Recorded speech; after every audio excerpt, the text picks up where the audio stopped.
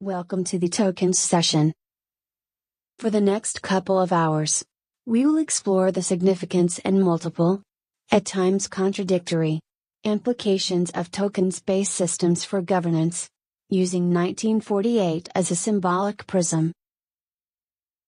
As the ensuing contributions are to make evident, the role of tokenization in governance cannot be divorced from its historical roots in the modernist, and also imperial projects, of standardization, the abstracting tendencies of technological, and, financial evolution, as well as, the intentional and accidental orders, that are emerging, in the interaction between these multiple dimensions.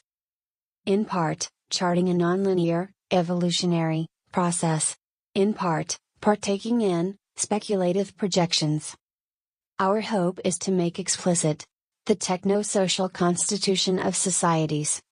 How the circulatory dynamics of tokens-based systems have an immense power to fold in the most divergent, and, at first sight, incommensurable entities, yet equally, produce ever novel possibilities for reordering both the logistics and logics of governance.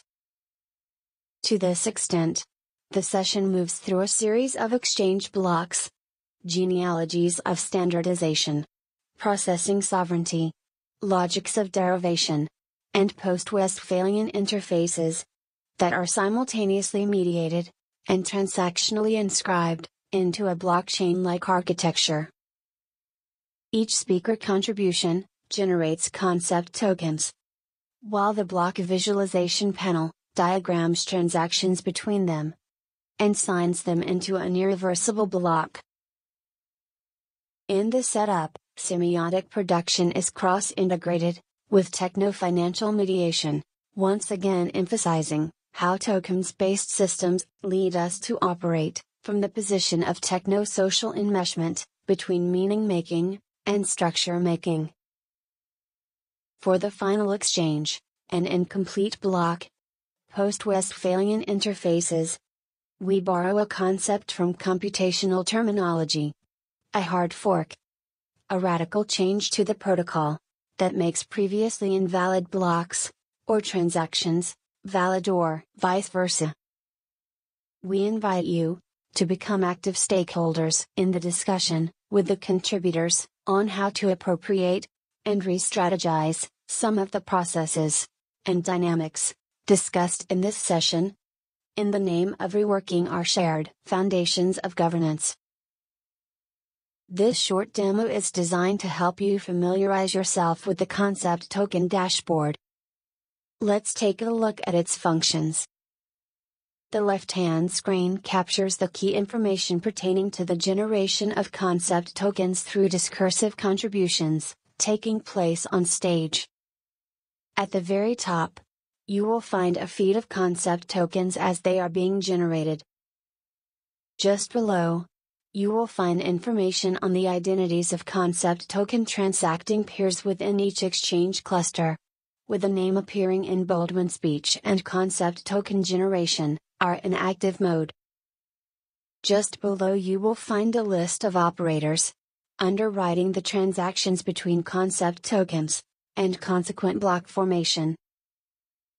The concept token pool scale window keeps a record of the total number of concept tokens generated at any point of the event.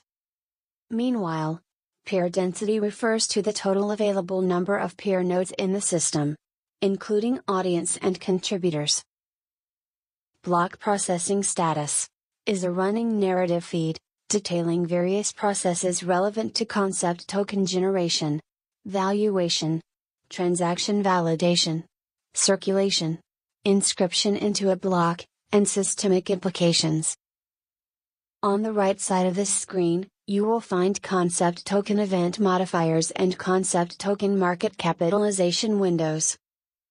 The first offers selective insights into specific events that have had a defining effect on the concept token and its valuation.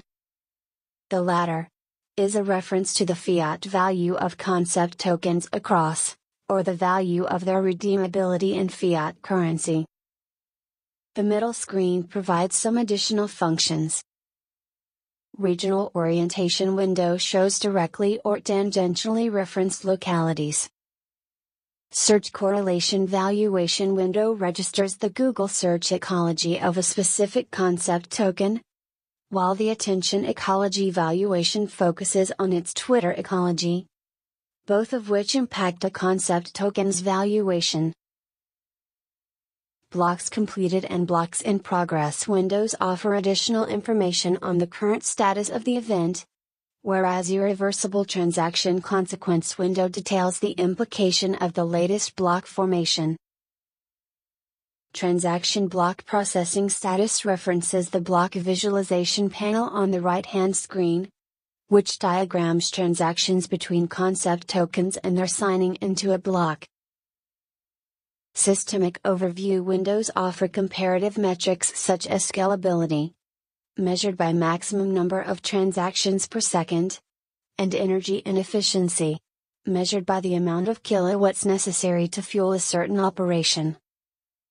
Finally, relational evolution of tokenization window tracks the temporal dimension of the event in percentage terms until completion. Peers may now enter the network.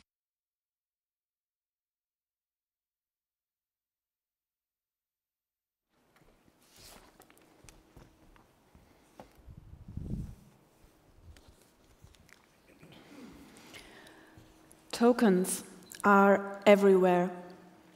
They run through the fabric of everyday life. They are recognizable by man and machine alike. But in 1948, tokens wouldn't have looked like this, but more like this. These are examples from the field that is technically called paranumismatics. And this field is not about money or legal tender, but it is about tokens. So that's the definition of this. These tokens have one thing in common, and that is that they're not issued by a legal state or a nation. They can store all different kinds of properties, not only monetary value.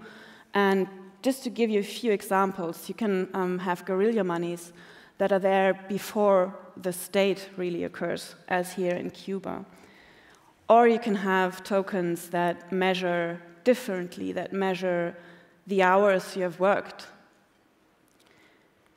You have cooperative money. For example, it measures and stores how much it stores the parts of the profit the cooperative makes from you and redeems what you have given to it. And of course, there are more sinister forms. Plantation monies, for example. You get your wage in one of those tokens, but the value is not redeemable except in the shops that the plantation runs itself. So this is a really strong direction of buying power. Some of the tokens are, of course, less visible, and I will be looking at the formation of three of those, at the formation of 3 international units, on procedures of standardization involved in this, and at a genealogy of international tokenization. As always with genealogies, this is just one path through the whole field. You could have chosen many others. But I've wanted to contribute to this discussion on autonomous systems of the technosphere, that we shouldn't probably reify technology, and that tokens are formed in international agreements at one place. There is treaty making. Tokens have a legal side to them. And for this, I will visit 3 international conventions which such tokens were at stake. And one is the 1851 metric currency. Another token I want to talk about is the UNRWA unit, and for me it's the most important unit of the 1940s. I will explain why. And in 1944 I will briefly dwell on the banker.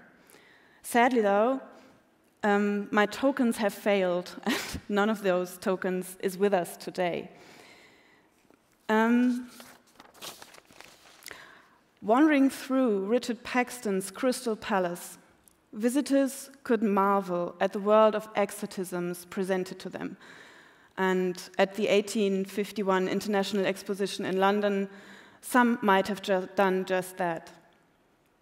Others, though, other visitors may have noticed how difficult it was to gauge the technology on display. What was the measure of these machines? Their impact, their capacity, their volume. Subsequently, all exhibitors were requested to translate the specifics of their product in terms of the metric system. In parallel, we see the formation of an international association and the publication of a declaration of opinion for obtaining a uniform decimal system of weights, measures, and coins. And that's the point I wanted to make. The metric system had the tendency to extend to monetary units. At that time, it seemed natural. The association heralded itself as having made a remarkable progress for the history of civilization. It was a happy movement which brings all nations together in the path of their industry. So I guess there are two forces at play here. Firstly, we can see that the language of standardization gains momentum in a technocratic industrial context. I can only echo the historian of law Milos Vec in this point. He has described technical norms as a veritable new chapter of rule-making. Standards did not emerge in the traditional way, so there weren't politicians or executive representatives involved, no diplomats. Instead, industrial negotiations took on an internationalist side. Norms were organized by corporations and especially by engineers. Standardization even paved the way for other international treaty making, and it is epitomized by the 1857 Meter Convention. Another force forging this metric currency is, secondly, a universal language that is employed. And I want to add this with Lucy Draesel, who as a Jew managed to get a PhD from the Kaiser Wilhelm University, but did not get to live until 1948.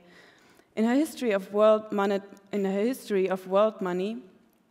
Mirabeau, Prieur de la Côte d'Or, and Talleyrand take center stage.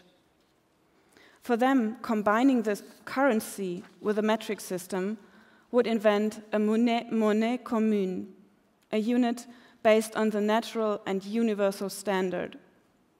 These tokens would be grounded in nature, such as to be available for every nation on Earth. And the specifically Occidental language of quantification is what I wanted to stress here, because I think in the next talk we will be hearing more about the narrowness of this universalism, but still it is an important building block, I guess, of this token. The technocratic personnel and the industry itself take over the process of norm setting. That's important. And this procedure may be somewhat blurred by this language borrowed from the French Revolution. When we come to the 1940s, we see an increased occurrence of international conventions that can be observed in minor towns around Washington, D.C. Here you see a Hot Springs conference on food and agriculture. The international is rather congruent with allied forces at this time. In fact, many meetings are attended by 44 nations. At the time, this would of course include Russia and China, but of course exclude Germany and Japan. Radically changing is, of course, this mixture of nations after 1948. And discussions in these conventions focus on two destabilizing factors. They focus on bread prices and exchange rates. Both problems involve new tokens or making of international units, as I want to show. And just for reminding everybody that the people attending these conferences would have had ample experience of the hyperinflation of the 1920s, the Great Depression, of the New Deal, of every country's own fate with the gold standard and so on. So it was a time where all the nations had broken off the gold standard, but interventionist policies were very much the order of the day. And here we could go into further detail with Lionel Robbins and the Commode program, or the founding of the Food and Agricultural Organization that built statistics and was organizing seeds, as we have seen yesterday. But I will focus on two other, as I was mentioning, on two other units. The UNRWA unit, and I apologize for this picture, but you will see in the next slide where I had to choose it. The this setup of this conference is really standardized, and sometimes I have the impression that you just carried the flags to the next hotel, but you will see about that. The convention resulted in the UNRWA unit. This unit was decided upon by the United Nations Relief and Rehabilitation Administration, which was founded in 1943.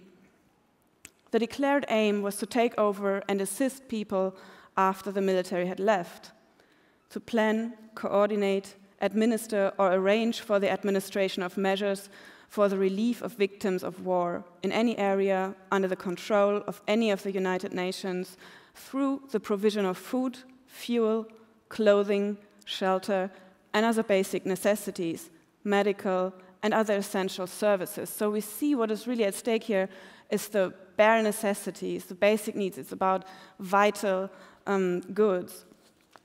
Some say the UNRWA produced prisoners of peace, but initially they assisted people left stranded in Poland, France, Lithuania, from Latvia, Yugoslavia, Russia, the Ukraine.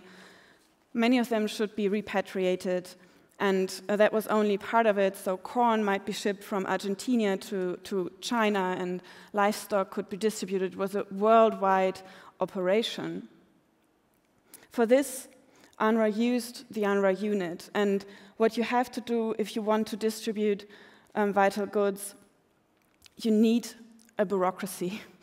And here you see that they started printing all these empty sheets, and it's important to note that the token, the UNRWA token, is always personalized, and that's probably the most futuristic about it, that these kind of tokens did not only have a material value, so some good that you could get for them, but that they were identity cards at the same time. Of course, you have to develop a classification for people. How does a normal person rank in comparison to a refugee, a mentally challenged person, or a policeman who gets the best in this example? In 1943, when you get to the material, where do you get the material to distribute? Many donor countries were involved, but this chart, of course, is again from the US, how to collect clothes, preferably from the people who weren't returning from the war. How could you get these channeled through the UNRWA into the world as we see it here? Of course, in the end, you have to distribute. It looks a bit less sophisticated. It's a photo, back of the photo reads, discharging UNRWA corn by the bucket method, and it's situated in south of Poland.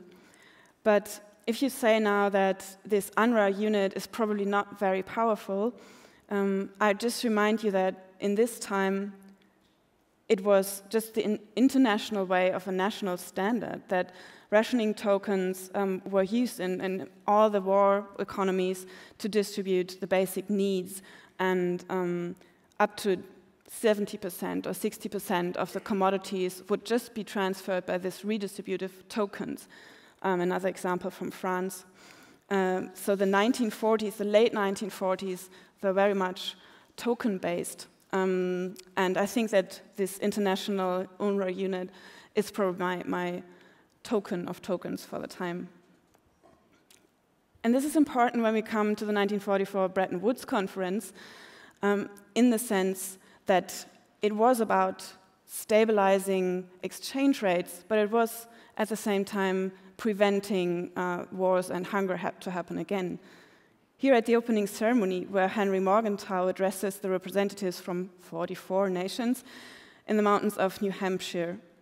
All in all, there were 730 participants, assisted by well-briefed American staff, with Boy Scouts volunteering to carry the few available microphones. Wall Street banks were successfully outmaneuvered. Henry Morgenthau, U.S. Secretary of Treasury, apparently wanted the unit to be called Mondor. He notes, though, that Franklin D. Roosevelt wanted it to be called a trade dollar, or demos, or indeed a victor. The US, in the end, won the conference, as we know, but apparently the general architects of the monetary conference were other personalities. Left, you see the not very well-known Harry Dexter White. He advocated a token called Unitas, but it was, in fact, more another name for the dollar, and the dollar became the new leading currency of the world. White had drafted it, before that, White had drafted ideas about Pan-American banks and had a lot of contact with these banks. And this is what Eric Hellener tells us, that we shouldn't just see this Bretton Woods conference as a kind of dollar sterling diplomacy, but that we should acknowledge the especially huge impact from Latin America. But again, we may hear more about that from our next speaker. Harry Dexter White, again, did not see get to live until 1949. He was debunked by the CIA as a Russian spy and died of a heart attack. The other key figure of the conference, the British representative John Maynard Keynes. This sheds some light on the relevance of tokens at stake. The reason for the international convention was the predicted sums needed or necessary to rebuild the war-torn countries, and the banker or unitas would be used each time a country needed credit. But what was so special about the banker? So the banker was a supranational fiat reserve currency. No person or company would have touched it, only sovereign states. It was a fiat currency backed against nothing. And of course, we know that Great Britain just had lost all of its gold reserves to the United States. So the banker was a fiat currency artificial unit for nations to keep their books about their debts, their imports, and their exports balanced. The aim would have been to possess the zero banker. If you had too much or too little, you would have been financially disciplined by this clearing union that they wanted to set up, and each national currency would have been tied with some elasticity to the banker. The banker itself would be the anchor of it all, so to re-establish some stability that was still flexible enough to react to cycles of the national economies. But we know that this clearing union didn't happen, and I just want to briefly sketch that there's, of course, much more economic fantasy behind this. There is a genealogy of the League of Nations that goes through the International Valuta Association that was promoted by the League of Nations, or you have Friedrich Ernst Schumacher, who was inventing a clearing union as well. Most interestingly, though, there were plans to back money not only against gold, but against grain. It was suggested by Graham that some kind of B-materialism could happen, not silver and gold, but commodities as a backup. That would have been very nice for, of course, for nations that had these materials, but not metal enough. So what was really lost with the banker? When Keynes returned and he addressed the House of Lords back in England, he found a rather biblical simile. Your lordships will remember how little any of us liked the names proposed. Banker, Unitas, Dolphin, Besant, Derrick, and heaven knows what. Some of your lordships were good enough to join in the search for something better. and this is still Keynes speaking, I recall a story of a country parish in the last century where they were accustomed to giving their children biblical names as Amos, Ezekiel, Obadiah, and so forth. Needing a name for a dog after a long and vain search of the scriptures, They called their dog Moreover. We hit on no such happy solution, with the result that it has been the dog that died. And it might have dawned on some of the lords that the British Empire was really at stake here. So thanks a lot.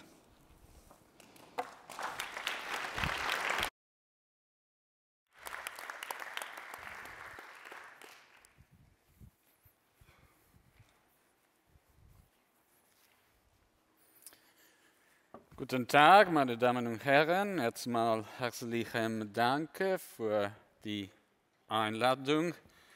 Es ist eine Ehre für mich, hier zu sein im Haus der Weltkulturen, ein Platz der Zusammenkunft, ein Platz der Begegnung, ein Platz des Dialogs. And that's the extent of my German. So before I continue embarrassing myself, let me go back to English and tell you that, or rather invite you to think about this little proposal, that someone should write a small book of philosophers' dreams. I believe the history of our aspiration to justice must be told from an entirely new perspective. And I want to propose today one such perspective may come from the dreams reported by those who have done their best to analyze and theorize the ways we relate to each other and to objects, pass judgment, value, mourn, or let go, which are characteristic of our existential condition as humans. You might know, of course, that in ancient Greece, Socrates tells us that the choice between poetry and philosophy as mediums for engaging in the pursuit of truth and the practice of truth-saying in public speech came to him in a dream. Meanwhile, in China, Xuanzi dreamed he was a butterfly. Upon waking up, he was famously unable to determine whether Xuanzi had just dreamt he was a butterfly or a butterfly still dreaming of being Xuanzi.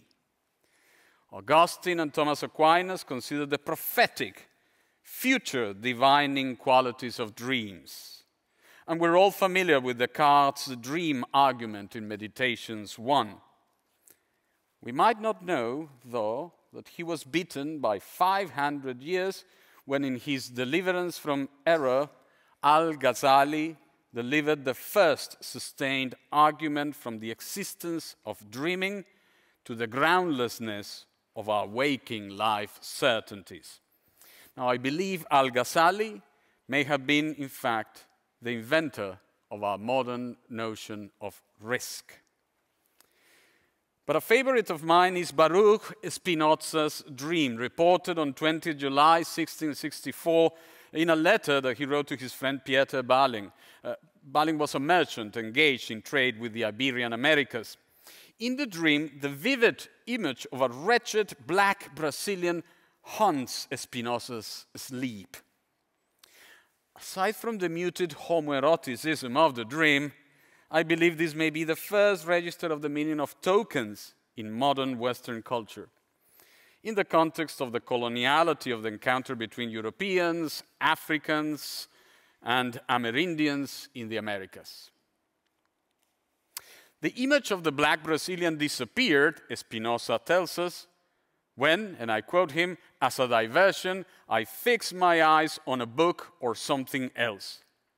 But as soon as I turned my eyes away from such an object while looking at nothing in particular, the same image of the same Ethiopian kept appearing with the same vividness again and again and again. That's Spinoza. Now we know who the black Brazilian is, a slave, no less. But since this is a dream, and in the absurd logic of dreams, something may always stand for something else, we can also say that the mangy Brazilian, the individual in question, is here merely a token of given types. If this is the case, then the relation between the individual reported in the dream and the unifying framework of normalization and standardizations that makes his black body disappear and reappear as a token is one of subsumption. This is confirmed by the operation of the book in the dream, arguably a symbol for universal, unifying, and standard knowledge that literally subsumes, absorbs, or makes the image and the body of the Brazilian slave disappear and then reappear again and again as something else, a substitute object or token. Crucially, for our purposes here, this is the kind of relation that Theodor W. Adorno termed identity thinking, which he presented as the rational and mythic core of thought and practice. For him, rationalization means the comprehension of or meaning of individuals is increasingly had through their location within conceptual schemes whose fundamental terms are invariant and unchanging. As can be seen, what Adorno calls identity thinking is precisely what we term standardization. Basically, standardization means the subsumption, inclusion, or absorption of something, for instance, a voice, a body, or a communal practice, in something else. More precisely, a conceptual, visual, or normative and normalizing a scheme, the terms of which are fundamentally invariant. This something else that is fundamentally invariant comes to stand for, both in the place of and as the place for, what has been absorbed, the silenced voice, the missing body, or the devalued practice. A most powerful example of this logic of subsumption or absorption as substitution that for Adorno is the core, at the same time rational and mythical, of thought and political practice is the historical silencing of the voice of women, its expropriation and reappropriation as an objectified set of standards ready to hand, or rather to voice, to mouth, in the rhetorical toolbox of public speech, labeled as inherently male. In her brilliant book, Women and Power, classical historian Mary Beard narrates how it came to happen that the voices and bodies of women were trampled upon and taken over from antiquity onwards by men, so that they, the latter, could effectively brand the space and the rules of public speech, from politics to law and the post-war discourse of human rights, as their own. Add to this brief genealogy the accounts of anthropologists according to which women had been exchanged among traditional groups in accordance to the law prohibiting incest, so as to arrange marriage alliances and foundational treaties between groups to form societies, and what you get is the critical suggestion that the trampled, violated, decapitated, and silenced bodies of women have been used as tokens from the very outset. This is the original universal money. The accounts of anthropologists proved contentious on this very aspect, in that the rationalizations of the meaning of myths concerning the genealogy of law in the standard prohibition of incest seem to hide at its core and cover over the cruelty and quantity of the violence that must have occurred for the voices of women to be silenced and their bodies vanquished, so that those same bodies and ways of speaking could be turned into tokens of themselves, but this time branded by men as theirs and theirs alone, actually demarcating the space of public speech, politics, and law as exclusively patriarchal. Now think about the disappearing body of the mangy black Brazilian in Spinoza's dream in a similar way, and you get a very good idea of what coloniality and its accompanying civilization narrative, condensed in the concept of sovereignty, has meant historically. The imposition of white patriarchal rule in history and to history as something inherent, seemingly natural as the gold standard.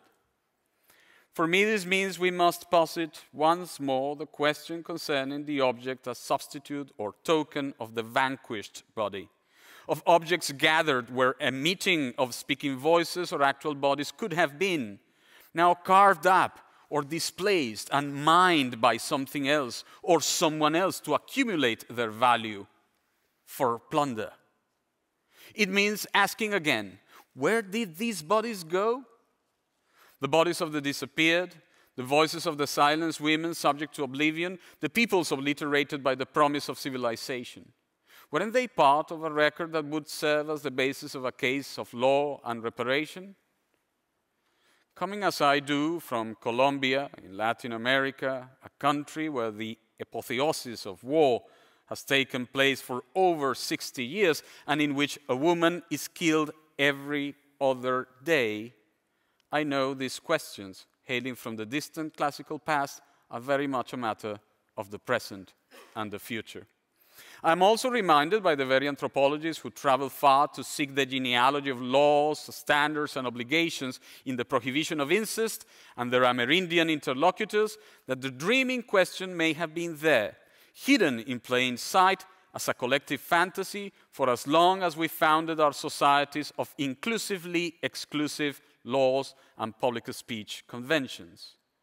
Mankind's, and notice I said mankind's, not humankind's, mystified dream of, and I quote one anthropologist, seizing and fixing the fleeting moment when it was permissible to believe that the law of exchange could be evaded, that one could gain without losing, enjoy without sharing, in which all social forms of value and reproduction, which by definition are not containable within the self or the group, and thus must come from elsewhere, are displaced and deferred to the unattainable past or future of a world in which one might keep to oneself and keep for oneself all the women, all the money.